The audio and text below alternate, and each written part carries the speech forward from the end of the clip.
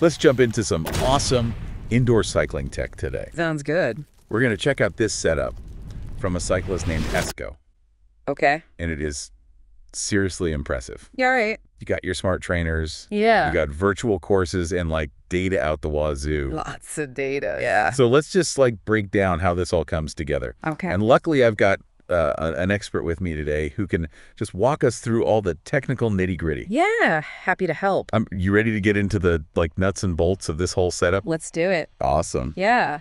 The Smart Trainer. Okay. It's not just like a stand for your bike, Right. This thing actually measures like how much power you're putting out, Oh, wow. and it can even change the resistance What? based on like the virtual terrain you're riding on. Really? Yeah. So like in the app? Yeah, exactly. In apps like Zwift and Rouvy. Wow, that's super cool. Yeah, it's pretty amazing. That's like so cool that it can like adjust the resistance based on like if you're going uphill in the app. It is. Is that like a recent thing?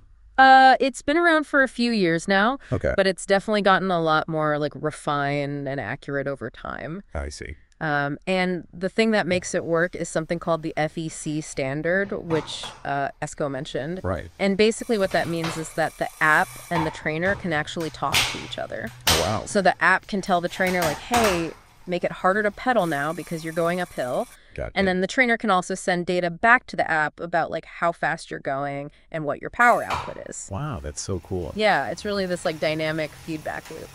That's awesome. Yeah. So it's almost like a conversation between like your actual bike and the virtual world. Exactly. That's wild. Yeah.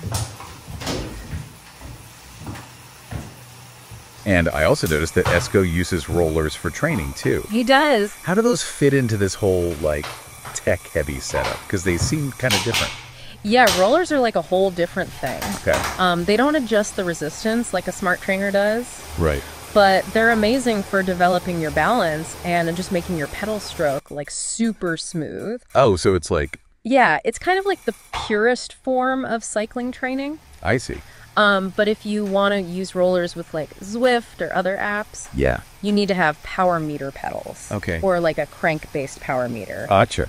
So that it can actually send data about how hard you're working. Interesting. Yeah. So that makes sense. Well, lets you choose between different screen layouts. Okay. So you can focus on whatever's most important to you. I see. So if you're really into like tracking your power output and your heart rate, Yeah. you can have a screen that just shows you that. Or if you want like a more immersive experience with like less data cluttering up your view, you can do that too. Wow, that's super cool. Yeah, it's really up to you. That's awesome. Yeah, that's interesting. Yeah, and that power graph helps him see how consistently he's staying in that zone. Right.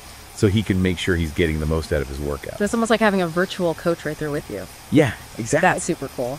It's pretty awesome. And I couldn't help but notice Esco doing this like sprint finish, Yeah, even though it was a virtual race. right.